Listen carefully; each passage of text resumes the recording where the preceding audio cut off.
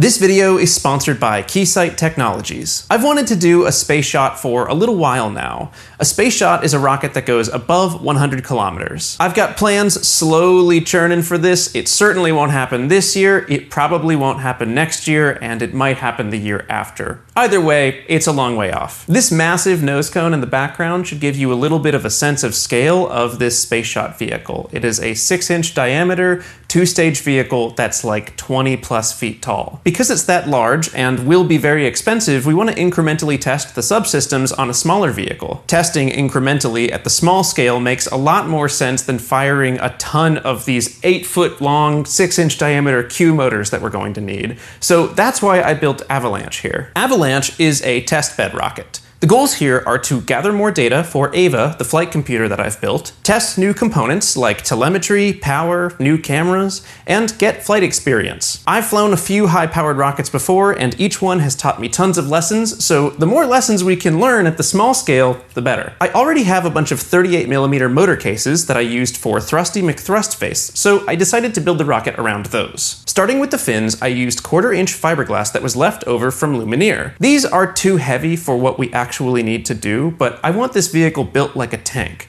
We aren't going for altitude or speed here, we're going for a rocket that you kinda can't destroy. I cut out the fins using stencils that I made, and then I chamfered the edges on a belt sander. For the motor tube, I used a spare 38mm cardboard tube and attached the fins using a 3D printed jig. I added 2 1/4-20 bolts at the bottom for motor retention, and I lathered the whole thing in 9340 Loctite. I then made massive, messy internal fillets and basically coated the whole tube in epoxy. Even for what these fins needed to be, this was very overkill. The forward centering ring got an eye bolt attached to it and got lathered in epoxy as well, and for the body tube I used some spare 3-inch fiberglass. I carefully sketched out where the slots for the fins would need to go using a ruler and a little bit of luck, and I cut these slots using a Dremel. These don't need to be perfect because we'll end up filling them with epoxy, and my goodness, the strength from the base fillets means the fillets on these outer tubes is just, they're not that important. Before epoxying the fins in place, I attached the aft rail button, which I am pretty sure I almost forgot to do. It would have been fine, you could have made it work, but I almost forgot to do it. I bond prepped the outside of the fiberglass tube and the fins, mostly using sandpaper and a little acetone here. The fillets here are nothing that I'm super proud of.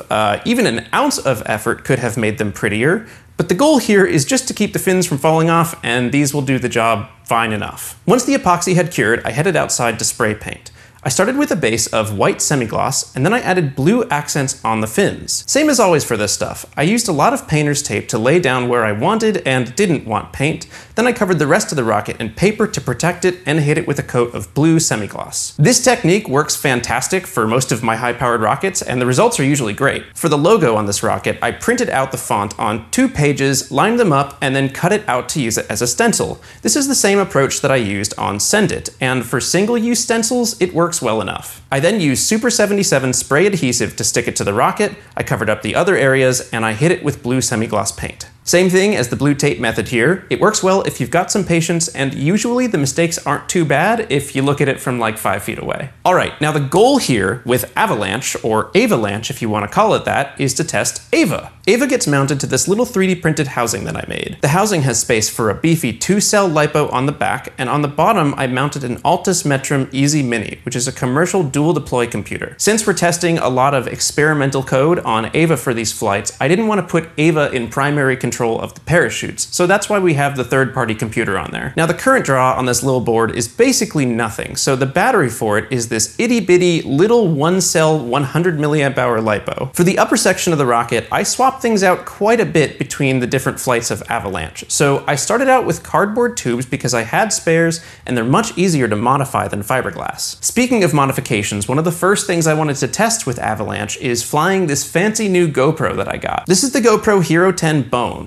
Part of my goal with the space shot coming up in a few years is that I want to capture some of the most gorgeous footage from space, and so focusing on camera development on the ground at the small scale is what we're doing here. This GoPro here shoots 4K footage at 120 frames per second, so it is definitely on the list of cameras that I would like to potentially fly. Anyway, I secured it to the rocket by draining the world's supply of hot glue. For testing here, I'm also using a new telemetry radio. For a long time, I have been using these XB Pro S3B radios. They work pretty well, but they aren't very powerful. The radio that I'm now using on Avalanche and a lot of the stuff going forward is an RFD 900 radio, which can go up to 1 watt. Those little XBs only go to 250 milliwatts, so this is basically like 4 times the transmission power. With all of these things covered, I charged up batteries and headed out to the Friends of Amateur Rocketry test site in Mojave. And while I'm making that trip, I'd like to talk to you about the sponsor for today's video, Keysight Technologies. Keysight makes all sorts of incredible tools that you can use to help build and analyze your projects. From radio testers and multimeters to pulse generators and oscilloscopes, Keysight has you covered. And if you want to learn more about them, you are in luck. Keysight World Innovate is their annual vision conference. It's coming up and it will be held virtually, so anyone can attend for free. The conference begins on October 4th for the Americas and October 11th for Europe, and will feature keynotes from tech leaders like the Director of Product Design at Tesla, multiple quantum physicists, computing experts, and more. Each day focuses on a central theme, and if you're curious to learn more about things like AI,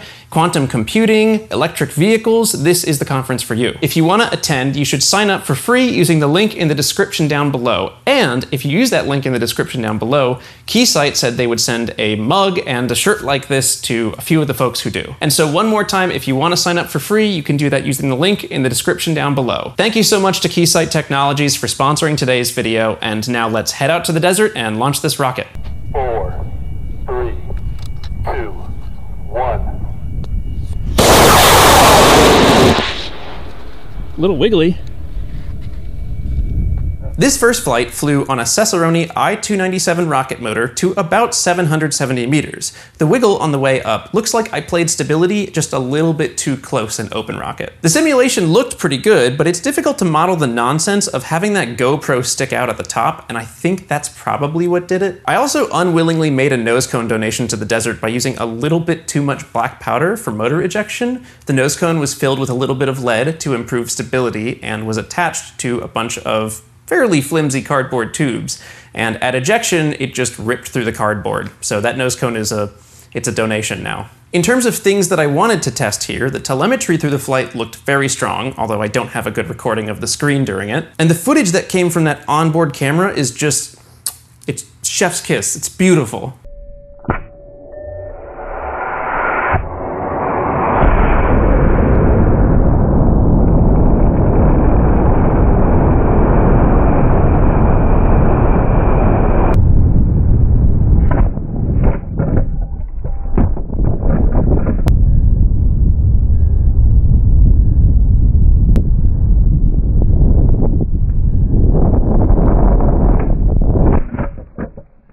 The mounting for the camera is certainly not ideal, and we'll need to try something different going forward, but that is what Avalanche is all about. Okay, so for the next flight, my friend Andrew Adams was coming to town and was already building a similar sized vehicle to Avalanche, or Avalanche, I don't know what to call it. About a week before he arrived, we got the bright idea that we could turn our 2 rockets into one vehicle as 2 stages. The goal was to have his upper stage firing on a CTI J94, which is a pretty low thrust but long burn motor, and Avalanche would be flying as the booster, flying on a CTI I-297, which is the same motor that we flew for the first flight. I built this little staging mechanism to yeet the upper stage off, and it did not really work, but it was made of a piston and some 3D printed parts.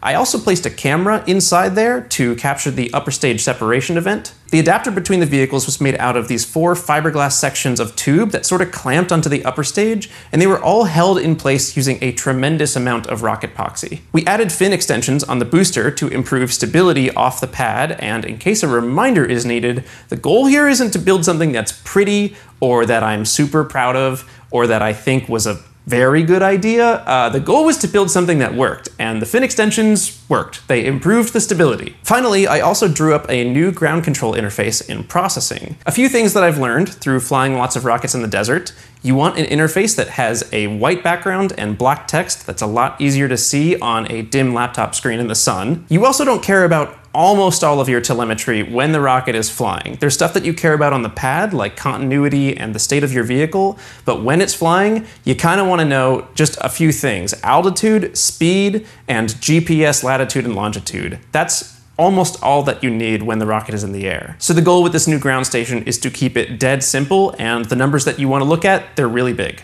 With that all covered, we got the vehicle out to the launch pad and sent it. Come on, come on, come on! Let's go! We got chutes on the booster! The flight looked gorgeous from the ground with a successful ignition on both stages, and the separation mechanism wasn't quite strong enough. As a result of that, we accidentally hot staged, so that little camera inside the interstage, it didn't make it. This was a super fun flight though. I have never done a two-stage flight before, and there's some interesting ignition logic stuff that had to happen on Ava to determine if it's safe to light that upper stage. I don't think I'd fly a rocket in this way again, which is to say I wouldn't fly a two-stage vehicle like deciding to fly it a week before the flight, but I did learn a lot. Also, if you're interested, Andrew is a fantastic rocket engineer himself, and if you want to check out his YouTube channel, it's down in the description. Okay, so for the last flight here, I focused a lot more on the code and a lot less on the external stuff. I restructured a whole lot about how Ava's Kalman filter works, and if you don't know what that is, the Kalman filter takes data from the barometer, the accelerometers, and the GPS, and it fuses them all to come up with the ideal estimate of where our vehicle is. All of those sensors have some amount of noise to them, and so we can trust all of them if we define how much noise they each have and how much certainty we have in them, and that's the job of the Kalman filter. Maybe understandably, it's kind of a complex thing to come up with how sensitive each sensor should be, so tuning a Kalman filter is one of the points of Avalanche here. For this third flight, I also wanted to develop a new way of shooting onboard video from these rockets. If you've seen any HPR flight with onboard video, any of the past flights in this video, you'll know the rocket spins up a whole bunch. And the spin is kind of a function of the speed, because you're never going to get your fins perfectly aligned. You're always going to have some amount of roll torque. So how do you get good video that doesn't spin on the way up? Well, you could add control surfaces, right? You could add some type of control system that resists the roll on the vehicle. But because Avalanche is a test bed that's ultimately working toward a space shot, we need to be thinking about what it takes to get to space. And on a two-stage vehicle, like we're developing for this space shot, the second stage really benefits from being spin stabilized. You want that thing just balling up as it goes. Stability in the atmosphere is tricky already, and when you're doing like a Mach 4 or Mach 5, it gets a little bit harder. That's why we need spin stabilization. So how do we get good video with a spinning rocket? Well, what if you just unspin the camera? I printed this little housing that rides on bearings around a 3/8 inch threaded rod that connects the sections above and below the camera. The whole assembly can spin using a brushless motor, and I'm using one of the Spark PCBs with an IMU to control the rotation of this spinning camera mount. I got all of this stuff together before I realized that the motor I had selected for this device was far too strong. Uh-oh. I am in trouble. Okay. That's a lot faster than I wanted it to be.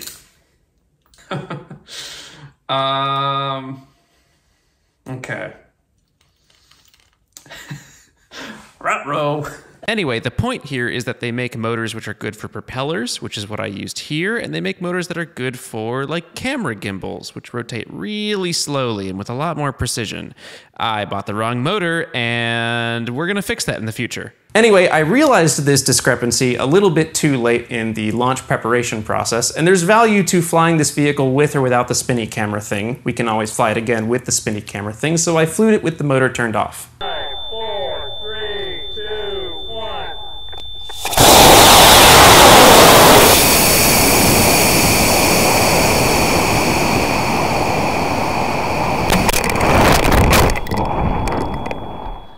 The flight here looked great on a CTI I-175 rocket motor, albeit just a little bit slow. The reason for this is that the camera setup in its current design is pretty heavy, and we've got some lead weight in the nose cone for stability. Before I sign off here, I wanted to take a look at the flight data, since one of the goals of this flight was to tune the Kalman filter. What you're seeing here in the red line is the acceleration on the vehicle from the rocket motor, and on the green line is the barometric altitude. Now, you'll see these two spikes up here, and that's because of the ejection charge. Our pressure changes inside of the vehicle, and so our effective barometric altitude changes. This is a lot of what I was talking about with the noise of the different sensors involved in the Kalman filter.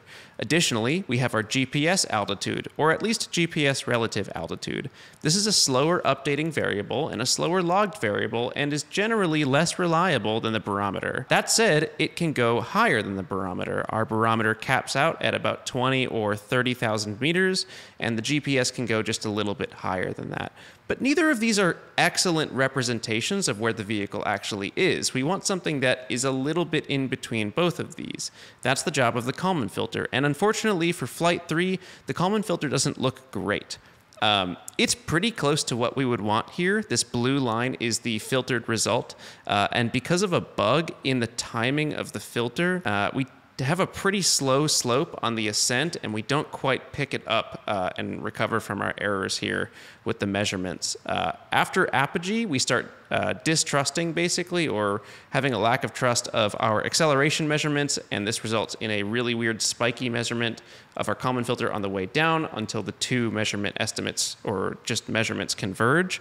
But basically, all of this is to say there's a lot of work to be done here with the Kalman filter, and I am actively working on it. So next time we fly Avalanche, or next time we do a flight with some Kalman filter updates, I hope to update you with some cleaner looking results. Anyway, that pretty much brings us up to speed on Avalanche and what its goals are. It's actually already accomplishing those goals. I'm learning a whole lot, I'm thinking harder about how we're going to design this space shot, and I'm having a lot of fun. I'm also really excited for this camera spinny device. It's gonna be hard to get it to work perfectly, but I think once it's tuned really well, we should be able to get gorgeous video. Until then, thank you to Keysight Technologies for sponsoring today's video. Thanks to you for watching. My name is Joe Barnard. May your skies be blue and your winds be low.